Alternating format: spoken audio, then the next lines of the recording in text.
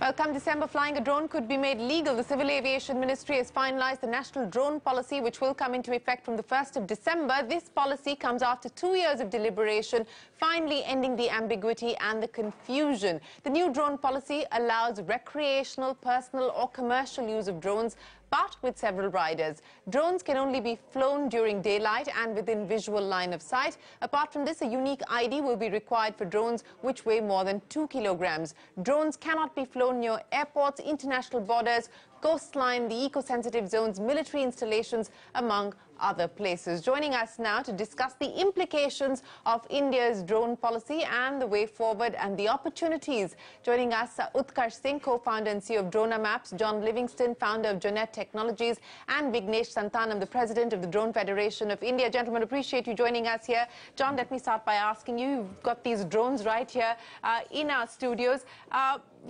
Is this policy in alignment with global rules and regulations? Almost, yes. It is in alignment with the global regulations. Our regulations are a little inclined towards the security aspect, unlike the other countries. When you say inclined towards the security aspect, what do you mean? We have to be more careful, and we have more security issues in the country. So there's more sensitivity? Sensitivity is the word probably I should use. So we have to legitimate, be really... or do you believe that, that this is the government's way of sort of ensuring that the rollout itself is not mired by too much controversy? See, the biggest reason why we had such a delay of the release of regulations is probably because we saw the Venezuela president's drone attack a few weeks back.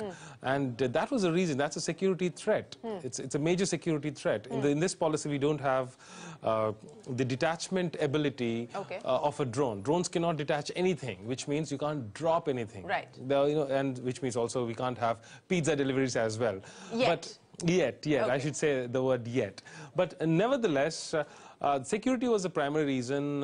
We had a lot of concerns which actually initiated the MHA, MOD to go deep into this technology. Though they are very small, it was very important for them to consider a lot of things. Though DGC has done a fantastic job of finally giving us the opportunity to fly the drones across and for everybody in the country. From the 1st of December. Yes. Utkarsh, you at Drone Maps have been using drones for 3D mapping essentially of our cities. Take me through the opportunities, take me through some numbers of the kind of opportunity that we're sitting on. All right, so I'd like to start with going back to the previous point that John made. When you're looking at the regulations in the international aspect, the key thing to observe over there is we are almost 2 years late in comparison to all the other countries. So where has that put us? We are unable to support companies such as ourselves or any other commercial companies which are looking for long-range operations. And whether that is news crews or for mapping. And that puts into sight the very important factor, which is you're unable to put in any permissions on demand, on request, when you're trying to make a mission. For example, if I were to map the city of Gurgaon, then I cannot just suddenly put up 100 drones in the air, even if they might be autonomously controlled, and map out the entire city in a safe and reliable way. The reason for that is beyond line of sight operations are restricted. You cannot fly over crowds, you cannot fly in rains. So the policy is restrictive currently? Absolutely, absolutely. All right. So where does that then leave this opportunity that we're talking about? So this is definitely a very great move on the part of DGC. A good first step. Absolutely. And although we are a little bit late, but the key aspect to realize here is that we are a little bit further ahead than what the version 1 of other countries were. So in that aspect, we're doing well. By December 1st, if the digital sky, the open sky applications are catching up to the level of international standards and the permissions can come in on demand, that would really let the breather in for the drone space. Let me go across to Vignesh. Vignesh, we've talked about the security sensitivities, to some extent legitimate, as John was pointing out, as well as the fact that we might be 2 years behind other countries, but we've finally moved on putting a policy in place. What kind of flexibility would you like to see as we move towards the drone policy 2.0? We talked about delivery. That's not on the table as of now. And let's talk about bandwidth and capabilities even within the regulator, the DGCA, because that is going to be important as you put this ecosystem together, isn't it? See, that's true. I mean, one thing that we have to note is that this policy is extremely comprehensive. So the DGCA has, and those who have formulated this policy have actually done a lot of groundwork to make all quarters of the industry happy. Having said that, one must keep in mind that when drone policies were implemented across the globe, even in the United States and in France and other places in the EU, a lot of recreational pilots had a bit of trouble. So their operations were generally hampered. So if you actually take a look at the policy, if you deep dive a little bit, that may not be in order here, because if you look at how the framework is actually created, you can actually fly nano drones up to around 50 feet with minimum legal ramifications. So I would say for creatives, for people, for young startups who are still in the concept stage, they can putting pieces together. I don't see much of a hindrance. On the whole, it's a fantastic move, because now we have a clear-cut roadmap, and these guidelines are overall good for the industry. I'd like to make a second point that you did mention drone policy 2.0. That's the important part. Yes, the gentleman on the panel did mention that things like, there is an embargo on things like BVLOS and, drone deliveries. But the good thing is that these things are mentioned in policy. And given that this is drone policy 1.0, it is fairly suggestive that drone policy 2.0 will sort of encompass all these things that have been mentioned in the policy right now. What is the broad timeline that you expect that we could possibly start to move towards that? So, if you ask me, I think we should see something positive by end of year. So the good thing is that the drone community is very close-knit. A lot of people are coming together, exchanging best practices, exchanging ideas on what is best for the industry. And as and when we take notes and we have something concrete, message goes out to authorities like the DGCA who formulate policy. So in terms of the industry support that is out there, that is right out there, and I'll be happy to see if we see a 2.0 in the next year. I mean, and historically the DGCA has been coming out with circulars every year, and I think if that pattern continues, it's good for one and all. Sure. Okay, John, let's talk about this close-knit community. We've got two drones sitting here in our studios. Now let's talk about both the supply as well as the demand picture. Let's start with the supply first. Well, suppliers, we have been importing so far a lot of drones from outside India. Though we had a lot of restrictions on import of drones, until last April, we were importing without any issues. Okay. Now, importing drones have become a major issue with the customs, DGCA, because they are as good as bad. They are very good for a lot of people. They might be bad also. In the wrong hands. In the wrong hands. That was the reason why we had these import issues. But now, coming to the supplier perspective, we Indian, we have about 15 to 20 suppliers right in India who manufacturing in India. In India, exactly. Okay. Well, when I use the word manufacturing, we can say the import components partly, and the make and assemble and integrate here. Okay. Apart from that, the quality is what we always had the issue. So we used to import until now, but the quality is really matching today, and the suppliers from India are actually increasing. So that's a good news for us, and the policy is also in favor of Indian suppliers. Okay, so Make in India is part of the drone policy here as well. I have to politely disagree with John just a little bit. Please go right ahead. Please go right ahead, yes. And the reason for that is I don't support the idea that our quality is quite at the world par yet. The reason for that is technologies which were discovered or like in some way applicable about 2 to 3 years ago in the foreign market, such as VTOL fixed-wing aircrafts, are still just taking up in India. Like they're just being manufactured, starting to being manufactured in India. Sure.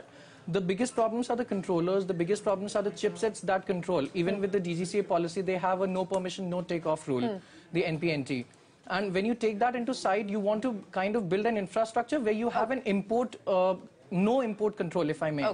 And only then will you be able to progress the technology to the level which is acceptable to all the stakeholders, keeping in mind the security. So there are supply-side constraints that we're faced with at this point in time. Absolutely. But Vignesh, let me ask you then about the demand-side picture.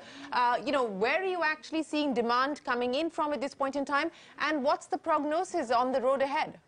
See, I'll politely disagree with what Mr. Utkarsh had to say on this, because see, if you look at I like the way everyone is politely disagreeing with each other. This is the perfect panel where everyone is politely disagreeing with each other. No, I mean, I do agree. It's not all rainbows and sunshine as far as the industry in India is concerned. But I must say that a common concern that everyone in the industry raises, especially people who are importing drones, say that my drone is stuck at customs. What do I do now? So now the good thing is there are guidelines in place. So now the teething troubles that that the industry, people from the industry, or every drone owner faced over the last 2 to 3 years was, in a client vendor situation, every time you face a client, the question you're asked is it legal? Can you import them? Is it going to fall on someone's head? Now, these are things that are actually covered. These are it may not be the be all and end all of it. It may not be a one size fits all solution, but it's at least there in the policy. So that, and to answer your question about demand. So one thing I can say is almost every drone company in India, especially manufacturers, service providers alike, they're all fairly young companies. Numbers for that. Given that now there is a policy in place, we can see a rise in the investor confidence. So maybe several months ago, as recent as several months ago, investors would probably stay away from drone startups because the whole policy side of it was in a gray area. And now that we have this in place, we can see a rise in confidence. Sure. Also, to get back to answer what Utkarsh said, I would say that in terms of the quality and India, the cream of the crop lives here. I think we have some really fantastic engineers. The Drone Federation of India works with a lot of startups that are doing a great job in agriculture and putting pieces together to build some fantastic drones. I think they just need, as long as policy is not at the cost of talent, I think we're in the right place. So I would see I think the only way is now forward, and I think we're making the right noises as far as that is concerned. I think there is agreement on that. Yes, Polite agreement. Polite agreement Everyone's on that. polite in the drone industry. So John, give me numbers now. See, Absolutely, clearly. Yes. Maybe that's why it's taken you guys this long to get the policy in place. we've been very polite all the time. Well, coming to the numbers part of it, demand is on the rise. Trust me, we have been called again and again, I want this drone, I want that drone. Those are all unaccounted calls. But coming to the accounted numbers, India has already allotted about $3 billion, the defense budget, for procurement of defense drones by 2025. And now we have the civilian market. In the last 2.5 years, we personally have seen tenders coming out by the government agencies worth about 500 crores Indian rupees. So, and it is just on the rise. And in the commercial market, 50% of the commercial market goes to the filmmaking industry. And rental as well as buying. There's a very high demand, and they really are asking again and again. Plus, drone survey. Indian Railways, they want to do their inspection. So there is so much demand in agriculture, smart cities, I would imagine that traffic management. In specific, had the policy regulation in 2016 outlined in the railway budget. In 2016, special corpus for the drones itself, for drone-based surveys. In that, India has had almost 300 crores of tenders being released cumulatively for the surveying and aerial survey programs, either with railways or with smart cities. We are working across multiple smart cities. But I'd like to take you back again to the point that all these commercial operations need to be kept into sight with the way that regulatory policy is forming. If the regulatory policy doesn't have an application with it to keep it a real time, to keep it a decision making in such a way that multiple drone manufacturers, multiple drones in the same airspace can be accommodated, then you're not looking at a very futuristic society as of yet. So I'd like to make a point that we're not in the 21st century, we are going towards the 22nd century, and we need to start looking at that. We need to start looking at that. Well, gentlemen, we wish you the very best of luck, and there is consensus, polite consensus, that there is one way forward for this business, as long as regulations don't play spoil sport, and that is up. Appreciate you joining us here on CNBC TV18. Time for us to head into a break, but next up, an exclusive with the Niti Aayog CEO Amitabh Kant. Stay tuned.